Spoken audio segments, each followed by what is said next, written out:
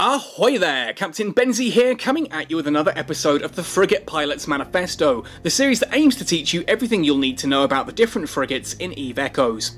In today's video we're going to be revisiting a firm favourite of mine, the Guristas Pirates Worm, and it's been a while since I talked about this one on this channel, mainly because, well, despite it being one of my favourites, I recently ranked it as the worst of the 5 faction frigates currently in the game. So hang on, how can it be your favourite if it's that bad? Well, just because something isn't as good as the other options on the table doesn't necessarily mean it's unusable or that it isn't fun. That is something I went to great pains to stress in that particular video. Just because I, think that the Dramiel isn't as good as the Daredevil doesn't mean that I don't love flying the Dramiel. I actually personally find the Daredevil pretty boring. Now, the Worm ranked so lowly because I couldn't actually figure out a decent enough fit for it. This is where, once again, FroztyJak comes to the rescue. Now, FroztyJak, for those of you who are fairly new to this channel, is a close friend of mine in the Cat's-Skull Cartel, and an absolute beast when it comes to flying frigates and destroyers. He recently was featured in the Tal War 2 Assault video, so I need to give another humongous thank you and shout out here to FroztyJak for helping with this video.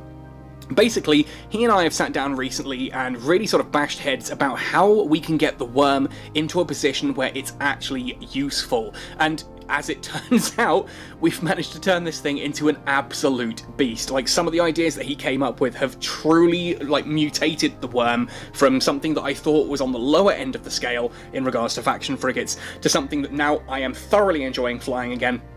And it's absolutely terrifying in its combat potential. For PvE, this thing is an absolute beast, but for PvP as well, I would argue this is one of the few faction frigates that can go toe-to-toe with things like the Stabber fleet issue, and indeed later on in this video, I will be showcasing a PvP kill of a Drake. Yes, the Battlecruiser Drake, fit against frigates, using rapids, and we still managed to take it, well, Frozty still manages to take it out, and I just think that's amazing, and that's why I wanted to showcase this fit, and showcase that the Worm is not as useless as people are making out. But anyway, I'm rambling on entirely too long for an intro here. You know the drill by now. Hit like, subscribe to the channel, ding the notification bell, and tick all notifications so that you never miss a video. Check us out on Patreon, where you can learn all about my life in Africa and start earning merchandise, and come and check out the Redbubble merchandise store if you've ever fancied representing the Cat's-Skull Academy or the cartel on something like a t-shirt or stickers or notebooks, that kind of thing. Anyway folks, all of this said and done, let's jump right in then to today's video talking about the Guristas Pirates Worm. The Guristas Pirates are one of the 5 pirate factions currently available in EVE Echoes, alongside the Blood Raider Covenant, the Angel Cartel, the Serpentis Corporation, and Sanchez Nation. And you'll find these guys on the right-hand side here of the select faction screen of the ship fitting tree. So we're going to tap on Guristas Pirates and jump in here. Now, these guys are mainly based out of Venal, which is towards the galactic north of the New Eden cluster. That is their sovereign region, and as you radiate out from there into Caldari space, that's where you're going to find Guristas Pirates anomalies. And as you go into Nullsec, coming out of Lowsec into Nullsec, you'll find that eventually you might come across things like Guristas Pirates Dead Space anomalies, or you scan down some of the Guristas Pirates Nihilus Dead Space anomalies. Now, inside those, you'll find the Worm, the Healer, and the Rattlesnake, which are the pirate faction ships for the Guristas Pirates. You can blow those up, claim their faction debris, the Guristas debris, and then reverse engineer that into the blueprints for the Worm, which is the faction frigate, the Healer, which is the faction cruiser, and the Rattlesnake, which is the faction battleship. Now, to give these guys a little bit of background, basically the Guristas Pirates were founded by Fatal and the Rabbit, two ex-Caldari Navy veterans who basically said enough of this crap, and they flew off and founded their own little empire in space, where they have basically been pirating their Weasley black little hearts out ever since. And they are notorious for stealing blueprints from the Caldari Navy, which is why the Worm looks like a Merlin, why the Healer looks like a Moa, and why the Rattlesnake looks like a Scorpion. Now, ultimately, what they've been doing is building this own little empire where it's traditional piracy for piracy's sake. If you want to just do whatever you want to do, the Guristas Pirates are there for you, and they specialise in missiles and drones. Now, let's have a look at the actual Worm's stats itself, because this is a really cool ship on paper. I do actually really like the way that the Guristas Pirates ships look as well, that sort of mottled, semi-camouflage effect to it. It's not like the Minmatar fleet issues, the Republic fleet issue ships, where it's sort of an actual green camouflage which perplexes the ever-living daylights out of me. This is kind of a sandy one that does actually make sense in regards to space dust, but either way, it just looks cool. Let's have a look at the attributes and fittings though. So the Worm itself, you can see it is a drone frigate. It has 2 drone tubes on it, which can launch small drones only. We then have 2 high slots, 3 mid slots, 3 low slots, 3 combat rigs, and 3 engineering rigs. It's a typical faction frigate setup, but of course we've swapped the 3 high slots for 2 high slots and 2 drone tubes. We then have an absolutely massive power grid here of 64 megawatts, and this is insane. This is one of the Worm's biggest strengths. This allows you to really oversize some of the modules that you'd be fitting onto here, and exactly that's what we're going to be doing in this video. Defensively speaking as well, the Worm is pretty tanky. The shield starts off at 1,562, it's a Caldari basic ship of course, with very low armour and very low structure, but nice big shields, and it does get bonuses to its shields as well, which make it astonishingly tanky for a frigate of its size, and again, that's another part of the Worm's biggest strength. This is a bruiser of a frigate. It's there and it's able to take a lot more beating than a ship of this size normally can, and it can dish out a lot of damage in a very short period of time as well. One of the more common fits that you'll see with the Worm actually crams in medium rapid launches for its missile high slots, and it uses that to go very close up to an opponent and just hit them in the face with as much damage as possible, as quickly as possible, and hopefully win a DPS race, which is all very well and good, but it doesn't work against some of those bigger, nastier ships, which the fit that we're going to be showcasing later on today does. As we go further down, we've got a good capacitor here. 858 gigajoules is again surprisingly large. It's a Caldari ship though, it's kind of to be expected, or a Caldari basis for the ship rather, so it's to be expected. It's going to have a good capacitor because it is going to be using shield tanking, which obviously is fairly capacitor intensive. We have a very solid scan resolution of 722 meters, a decent lock target of 5, and a small signature radius of 29.4. That's actually the largest of the 5 faction frigates currently in the game, but it is still a frigate. It is still on the smaller side of things overall. And with a flight velocity of 354 meters per second as well, it is one of the slower of the 5 faction frigates. That's worth bearing in mind. It's tanky, it's heavy, it's slow. It's your typical kind of bruiser. Now, annoyingly as well, whilst it has a really nice mass of 0.981 million kilograms, it does have a very heavy inertia of 2.85 times, which means it sometimes takes a little bit longer than you might like for it to accelerate, decelerate, that kind of thing. And of course, if you want to be going for a close range fitting, like for example you're going to use something like torpedoes, then yeah, putting some polycarbon engine housings on there to bring that inertia modifier right down does really help. But again, for today's purposes, that's not going to matter all that much. Now the final thing I want to talk about in stats, again I have to come out and actually talk about down here, is its source radius, 148 meters. Again, this is pretty large for a faction frigate. Some of the others, like the Dramiel, go down to right about 113. This is on the larger side of things, but as we talked about in the Talwar 2 Assault video recently, that 148 is actually still really useful. You're probably going to be scanned, like people can scan you and can jump in on you if you're in low sec or null sec, but because you are just about small enough, you should be notified when doing so, and then therefore it's then up to you whether you stick around and see what comes in to challenge you, or whether you just warp to safety there and then, making the Worm an excellent ship for doing high-level low-sec anomalies. If you want to go into like the tier 10 low-sec anomalies, like 25 million ISK, if you're like me wanting to farm some of those, the storyline mission scrolls, the Worm is an excellent choice for that because it's capable of clearing those Tech 10 expert level encounters quite comfortably and fairly speedily too, thanks to a good amount of DPS. It can also do so pretty safely due to the fact that you're going to be hard to scan, and if anyone does scan you, you're almost guaranteed to be notified that they are doing so. Anyway, let's jump back in and have a look at the trait description. Now, being a Guristas Pirates ship, Guristas, by the way, is Caldari for naughty, which I find hilarious. Clearly the Rabbit and Fatal had a bit of a sense of humour when naming their pirate faction. They are literally the naughty pirates. Anyway, the roll bonus of a Guristas Pirates ship is a 200% increase to small drone damage and a 200% increase to small drone EHP. Now remember, that's on top of the usual 100% that the drones themselves have, meaning that the 2 drones that you have act as if they are 6 drones. Each of those drones qualifies as if it were 3. It's got the DPS of 3 drones and it's got the health of 3 drones.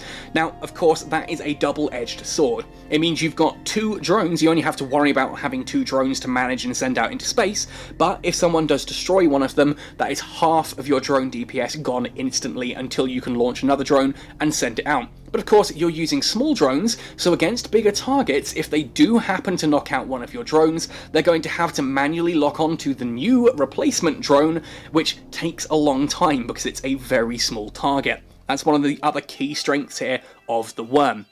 Looking at its skill bonuses though, Advanced Small Drone Operation gives us another 10% small drone damage, 50% at full training there, and an additional kilometer of drone command range, giving us an additional 5 kilometers again at full training of Advanced Small Drone Operation.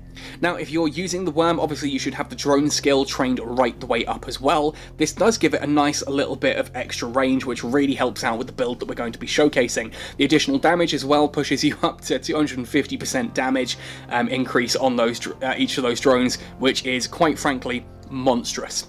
If we then have a look at Advanced Frigate Command, each level of that is going to give us a 10% increase to Missile Torpedo kinetic damage and Missile Torpedo thermal damage. It's not a straight up 10% increase to the damage, it actually works out about a 5% increase to the damage because it's not touching the explosive or the electromagnetic side of things. It's only increasing those middle ones, but that's still pretty nice to have. Overall, they're 5% per level, so 25% at full training. It's still a nice increase to the amount of damage that the missiles do. What's really nice to have is this 4% shield resistance at the bottom there, which obviously at full training is 20% shield resistance. Basically, it's adding an additional 20% onto each of those. So you're going to have about 20% on electromagnetic resistance, you're going to have somewhere in the region of about 35% on thermal, going up to somewhere in the region of about 60% explosive, and 52-53% there on kinetic. And that's just basic. That's before you start putting any resistance modules onto the ship itself. So, having talked about like the modules that you can put in, let's actually have a look at fitting this ship. Now, a common fit for the Worm, as I've mentioned before, is to utilise its hefty power grid to oversize the high slots and use things like medium rapid launchers in order to just push its DPS up that little bit higher. If you are very intensive, you might even be able to get torpedoes in there for a good whack of damage and sort of use yourself as a rushdown frigate where you hope that your additional resistances, your high shields, that kind of thing, allow you to stay alive long enough to rush your opponent down to 0. Now this works amazingly well against enemy frigates and destroyers and certain cruisers, but against anything larger than a destroyer really, that can come undone very, very quickly. I've also seen people use that additional power grid to fit in things like medium shield extenders into the low slots just to give it that additional amount of tank, so it can absolutely massive buff to its shields, which keep it alive long enough for using standard torpedoes, for example, to again rush down your opponent and try and beat them quickly. What Frozty suggested, which I was like, I'm not sure how well that will work at first, was to actually utilise a little bit of extra power grid in order to fit medium missiles, not rapids, medium missiles. Now, the advantage of this, as crazy as it sounds, is simply the range. 36 kilometers range you get out of this. On top of the fact that with the training that I've got currently, my drones have a 38 kilometer maximum range as well. So I can sit comfortably up to 36 kilometers away and apply my full DPS here of 448.35. So Frozty, the mad genius, suggested this, trialed it, and my goodness, it is terrifying, because being up to 36 kilometers away gives you a lot of extra maneuverability to stay outside of a stabber fleet issue, outside of its web range. Obviously those have a 15 kilometer range.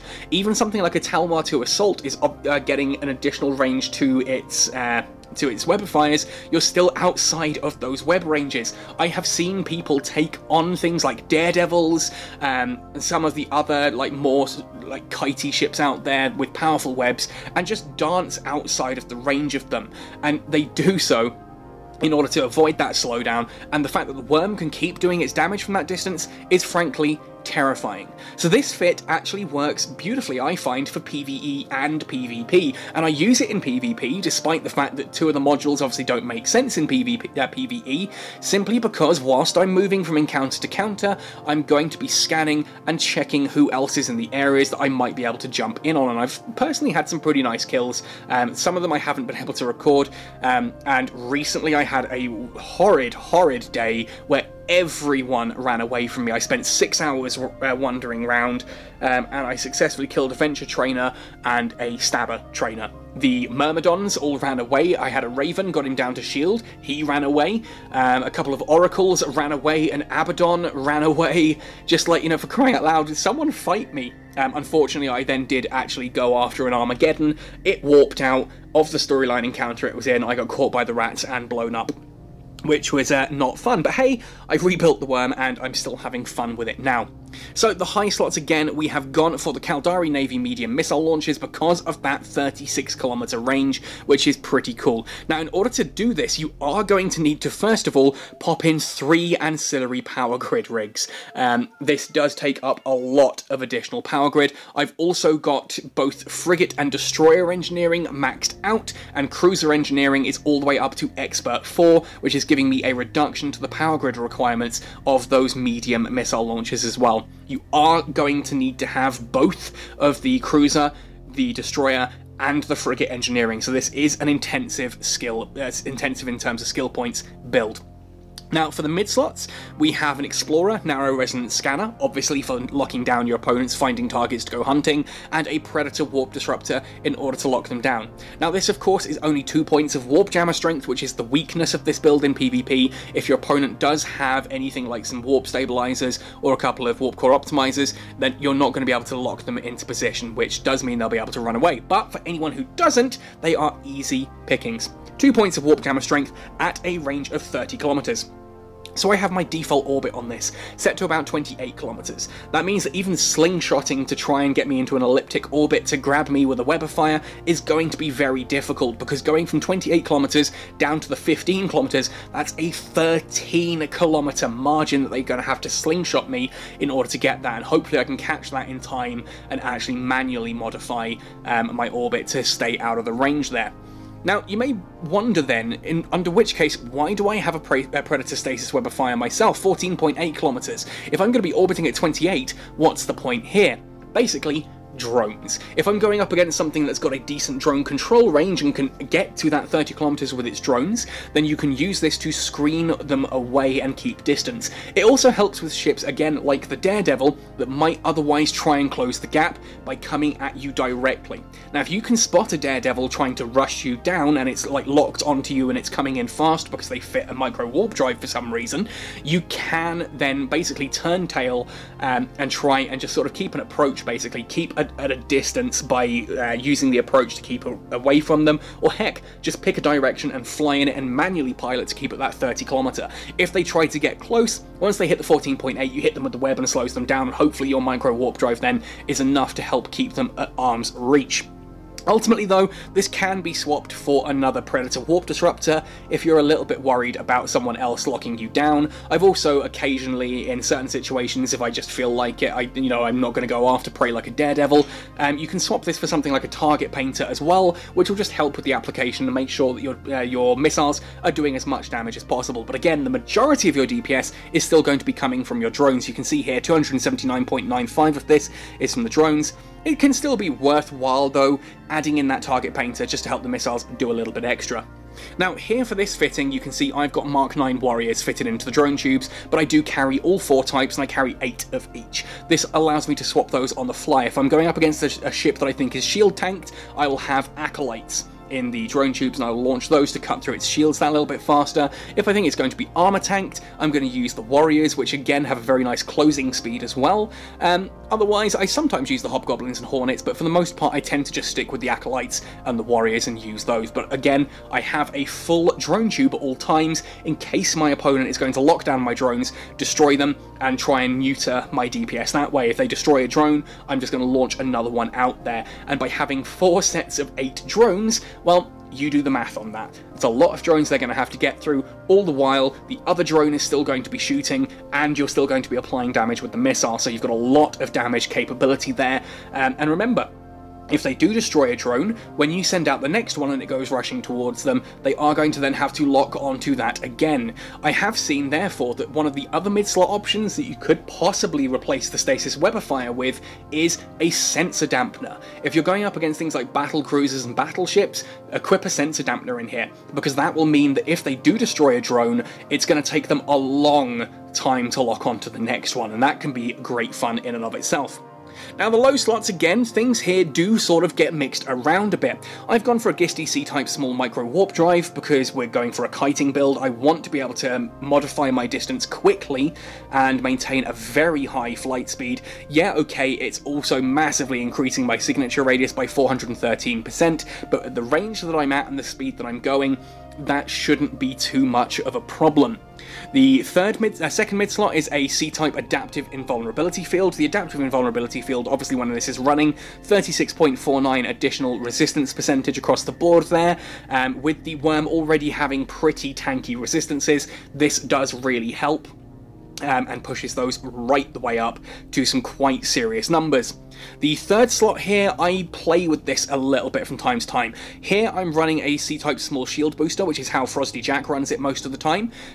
You'll see that you are kind of not cap stable here. It's 1 minute 52 with everything here running. So you may find that you do run out in a DPS race, but hopefully you're outside of neutralizer range, which will keep you a little bit healthier here. So you can run this and sort of use it to heal up any incidental damage. I use this when I'm intending to be PvEing for the most part, and I'm just going to be sort of swooping into PvP from time to time. If I'm going for a dedicated PvP fit, I actually sometimes either swap this for a damage control unit, which is very useful for going down that rushdown approach, just gives you that little bit of extra survivability. Like, for example, if you come into an area with, say, a Naga or something that's got that long range to it, and it's a little bit too far away, you can pop that damage control unit whilst you make the approach. Once you're then orbiting nice and close at sort of the 28 to 30 kilometer margin, you'll find that their large guns can't hit you anymore, which is one way of doing it there. So if you know what you're going for, you can swap that for something like a damage control unit. In PvE, there are times as well where I've swapped that for a second adaptive invulnerability field, just to keep the resistance is nice and high, and the passive healing of the ship seems to be more than sufficient to help keep up with that. Now, as far as the rigs go, we've already talked about these being 3 ancillary power grid 3 rigs. Fortunately, they're not too expensive on the market. On the other side, we've gone for a firepower augmenter and 2 drone speed augmenters. This is your standard DPS setup for drone usage. You're increasing the flat damage and the speed at which they apply it, thus total overall DPS increase. That gives you a nice comfortable 448.35 DPS with the skills that I have, which I will talk about in just a second, nice and briefly. You get a good defense here, 6760 across the board, pretty nice EHP. Capacitor, as I said, isn't stable, but I'd say it's not a terrible instability either. 1 minute 52, I'm comfortable with that. I like to, anything below 1 minute 30, I start getting antsy, but the 2 minute mark I usually find is sufficient with proper sort of application, as long as you're watching it and, you know, controlling that shield booster so that you don't just have it running the entire time, you only use it when you need to. You should be okay with that. Targeting is really good. Signature radius here has dropped all the way down to 29 meters, which, sorry, not dropped down, that's what it is. 29 meters signature radius there is pretty nice. Source radius of 148, as I said, makes you difficult to scan without being notified at least. Very useful for PvE. And navigation, decent enough flight speed of 513.3, which again with that micro warp drive active, we're going to push that up to about 2,500 maximum speed. Fairly low warp preparation operation time 2.73. You can get caught in gate camps with this, so do be careful. But hopefully if you are caught in a gate camp, you might actually be able to take out several of the targets as you start to work your way out. I mean, heck, if you jump a gate into a gate camp, run towards the edge, pick the dicta, and just hammer it with drones and your missiles. You've got 30-odd kilometer range here, for crying out loud. You turn that gate camp into the biggest mistake they've ever made. Anyway, let's have a look at the skills that I'm using to support this. Now, as I said, this is obviously a frigate. I'm maxed out on frigate command, which is going to help with that flight velocity. For navigation, again, I'm pretty much maximized on afterburner and micro warp drive. Micro warp drive obviously is the one that matters on this fit. Under shield operation, this I could go a little bit higher. That will help with cap stability by having the shield booster be a little less aggressive on my capacity usage. Same on the advanced shield hardening there. Defense upgrade for me, in order to get that EHP that you're seeing, is all the way up to Expert 4. As we move into engineering, these are the key skills that are going to be necessary to get this fit to work. First of all, frigate engineering and destroyer engineering are both maxed out. The frigate engineering there is the most important one, simply because it's going to be the additional power grid, capacity, that kind of thing. I keep mentioning destroyer because I'm thinking that it has the power grid reduction. It doesn't. It's only too small turret power grid need, which is useful, well worth training into if you are flying frigates, because you're going to have less power grid required for small weapons to be used in the high slots. The most important one here, though, is cruiser engineering. Expert cruiser engineering, you'll see that is reducing the medium missile torpedo power grid need there by 6%. That helps me to fit those medium missiles into those high slots. For the electronic systems, I've got a little bit of electronic warfare. Targeting's up there to give us a nice, decent targeting side of things. And for weapons, well, for me, I've got small missiles all the way up to Expert 4 on operation and Expert 3 on upgrade. And then the same on medium missiles. Expert 4 on operation and Expert 4 on mediums there as well. Drone, this is then Expert 4 on operation, Expert 4 on upgrade, and if we go right the way to the bottom, it's currently at Expert 3 on drone. I'm still training that one up just to get that one nice and maximized. That will give you the capability of the fit as we've just showcased here. Now, of course, it's all very well and good me talking about this fit. Let's have a look at it both in PvE and in PvP to prove how terrifying this can be. This footage is again from FroztyJak, showcasing him attacking a Drake that he has just discovered here in Losec, in Galente Losec. He's arrived here, he's got within the 30-kilometer radius of his disruptor. He's only running one disruptor, it's the exact fit that I've just showcased here, and as he's hit that range, he's sent in the drones. Here he's gone for 2 Acolyte drones. Makes sense, they're electromagnetic drones, he's up against a Drake. The Drake is going to be shield tanked if the pilot knows what he's doing. It should be shield tanked, so those are going to help cut through that tank a little bit faster. That's at this point, whilst he's cutting through that shield, I'm just going to say, I did try and get my own footage for this one as well. I genuinely spent 6 hours flying around trying to find targets, and I was going to do a little montage here where I showed the fact that there was a Naga that kept running away, a Myrmidon ran away from me 3 times, I had an Oracle running away, I had a Raven which I got all the way down into his armour, he then ran away. The only damage I took in that fight was from the rats as they were shooting at me. And I spent hours and everything seemed to run away. In fact, the only kills I got were a Venture Trainer and a Stabber Trainer, which just aren't really impressive enough to put in a video like this. But anyway, here we are. Frosty is about halfway through the shields now. This is a big shield tank, and that Drake obviously has a good sized capacitor bank that is aggressively healing up the damage that Frosty is doing. Obviously there is only an Algos and a Catalyst, currently Tech 4 versions, also attacking that Drake, which just aren't going to be doing enough damage to really do all that much. So what Frosty needs to do here is essentially just hold out until eventually that tank breaks, and he just needs to keep an eye on things, keep firing, keep flying, and those drones will eventually pull it down. You see one of the drones there does get blapped by the Drake. Frosty sort of takes a look and decides what he's going to send out next. He's just going to send out another Acolyte because it is again still on the shield tank. That electromagnetic damage from the Acolyte is going to be nice to, you know, help cut through that shield. That shield obviously has a lower resistance to electromagnetic damage than it does to any of the other damage types.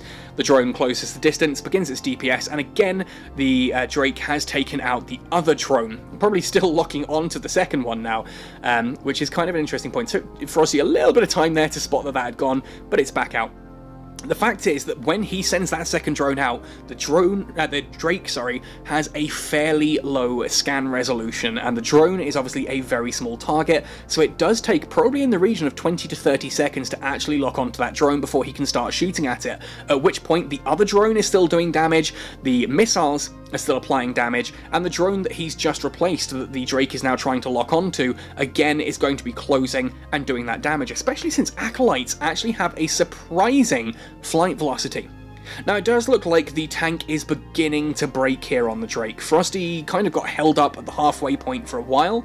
That is now beginning to break. He's down to about a third of the shields left, and that is going down at a bit of a faster rate, which is fine. Frozty is still sitting at around 66% capacitor, 67% capacitor there. He's not losing capacitor at any alarming rate. He's taken he's taken no damage at all to his shields.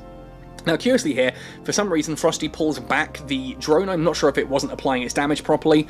As he pulls it back, he then sends it back into combat, and yeah, the damage does actually seem to have gone up a little bit, so I don't know if the drone was bugged there for him. But we're coming now towards the end of the shield tank. And again, Frozty still sitting a good comfortable 65% capacitor, full shields, nothing to worry about there. And it's looking like this guy just at this point, the Drake, doesn't really know what he's going to do because he's not attacking the drones. I don't know, maybe he's called for help and he's, waiting for some friends to show up, at which point Frozty needs to burn him down quickly before they do. I do like how Frozty does this in the footage as well, like zooms in on the ship that he's targeting just to say, hey look, I don't even need to keep an eye on my ship and space around me, I'm just going to watch the damage that I'm doing. As I'm getting to the end of your shields, I want to start seeing the damage on your armour. That's kind of grim when you think of it that way, but I love it. And it makes for some interesting footage as well, so I'm not complaining too much. There we are. Look at all those pock marks as the missiles and drones are doing their thing and ripping through that. Now, it's interesting, I've not seen the Drake try to slingshot him yet. I don't know if the Drake has anything like Webifiers that are just, obviously out of range of the worm, or if he hasn't fit them or what. I don't know what's going on. I know for a fact, as you'll see later in the drop loot, he is running Rapids, and in fairness, Rapids don't quite have the range that Frozty needs either. There goes another drone. This time around, I think he's possibly about to put a warrior out. I certainly would put a warrior. Yeah, he thinks about it for a second, then he puts a warrior out, because we're now on the armor tank, and the warrior dealing explosive damage. Yep, there we go. He's going to put two warriors out. The warrior dealing explosive damage is going to work much faster at breaking through the armor. Armor obviously has lower resistances to explosive damage, whereas shield has the higher has lower resistances to electromagnetic. So you want electromagnetic or thermal against shields. Against armor, you want explosive or kinetic. Ideally, explosive tends to be the better one. It does look like the shield tank still hasn't quite broken. It's still healing up from time to time. You get a little burst of shield, which Frozty then has to chip through and then take the armor down. There's a part of me that thinks I personally might have left that as an Acolyte and a warrior, just in case every time he reps shield, the Acolyte's just going to go nope and slap that little bit of shield back down, leaving the warrior to do its thing. I don't know which way would actually work better. You'd kind of have to test that a little bit. But we're coming toward the bottom of the armor tank now as well. This Drake pilot must really be feeling it. Frozty does elliptic in a little bit there. He went to, I think, 24 kilometers for a second. He's back at 26. I don't know if the Drake is trying to keep that kind of distance. That might also be why Frozty's watching closely here. And just making, keeping an eye on the Drake to see if it makes a sudden angle shift. Because if it makes a sudden angle shift, then it means he's trying to slingshot Frozty into an elliptic. There, that looks like a sudden shift, although it might just be the rotation from where Frozty's orbit has now gone basically to the other side of the ship, so just that kind of 180-degree flip. Now that I think about it, that looks more like the actual thing that's happened. This poor Drake pilot, though. Seriously, this poor Drake pilot. Frozty's still sitting comfortably at 26 kilometers, which appears to be outside of the range of the Drake's rapid missiles. I can't remember if Drakes get a range boost to any of their missiles, or if that's not a thing they get, but certainly it seems to be, Frozty's very much keeping out of the range. He's taking no damage at all. The capacitor has hardly shifted below the 60, it hasn't gone below 60%. It's hovering around the 65% mark there quite comfortably. And yeah, he swapped back to another Acolyte. The Acolyte here makes sense because obviously the structure tank on any ship is completely equal to all resistances. It's got 33% across the board to all resistance, so it doesn't matter which drone. But because he obviously, as a Drake, has shield tanking, shield is the one that he's going to be repairing. The armor's gone, and armor doesn't passively repair. So there's no need for the explosive damage anymore. Explosive isn't better than electromagnetic against the hull, and it is better against the shields, which this ship is now going to be sort of struggling to try and fight and maintain. But here it is, we're coming towards the final blow now. Poor Orion Ikeoa, I'm not sure how you pronounce that, Ikeoa, or however you pronounce that. If you're watching, my sincerest apologies for butchering your name. But either way, I think we're about to see it. That Drake is about to go down to a faction frigate. There's the explosion, there's the capsule. Frozty tends to do what I do. He tries to lock onto a capsule and take it out. Some people consider this bad manners, and even online it's considered bad manners because it does sort of cause someone to lose their any implants they have. And there we are, you can see the loot. There was a damage control unit there and some rapid missiles and things like that. But that's the kill. What a kill it was. And there we have it, a way to make the Guristas Pirates Worm an absolutely terrifying frigate to go up against. Like, genuinely, this now changes everything in regards to my faction frigate list. It's definitely above the Dromiel, simply because the Dromiel is now completely outclassed by the Slasher Interceptor 2, but I think this actually now, to me, probably comes up into second, if not third, probably second, maybe even first place in that listing. I need to kind of consider how this works against something like a Daredevil. I think that this build genuinely can actually deal with a Daredevil quite comfortably, because the Daredevil is going to screen off those drones, sure, but it's also going to be then taking damage from the missiles the whole way. I would probably swap to I'd swap the drone, the Webifier, sorry, for a target painter at that point to deal with a Daredevil.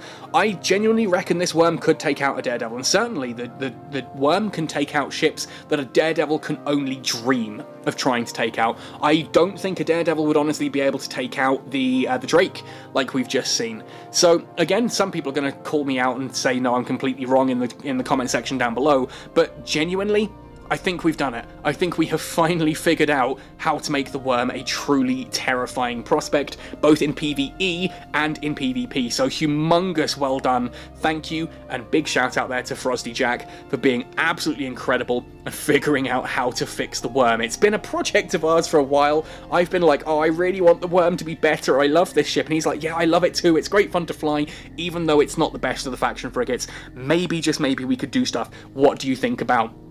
He's the guy who's been out testing this one. He's the guy who's been sort of, you know, bouncing the ideas back and forward. He'll say, this is what I'm trying, what do you think? And we'll have a discussion about it. But let's be fair, Frozty is the genius behind this build. I hereby dub this the Frozty build for the Guristas Pirates Worm. And hopefully some of you folks are tempted to try this out. I look forward to seeing this in space a little bit more. I'm genuinely terrified of seeing this a little bit more, because this is one of those I think will honestly quite comfortably deal with most ships that you throw at it. Like, genuinely, if you're to throw another frigate at this can deal with it. Against destroyers as well, you've got the damage that you can just rush them down and enough tank to survive it.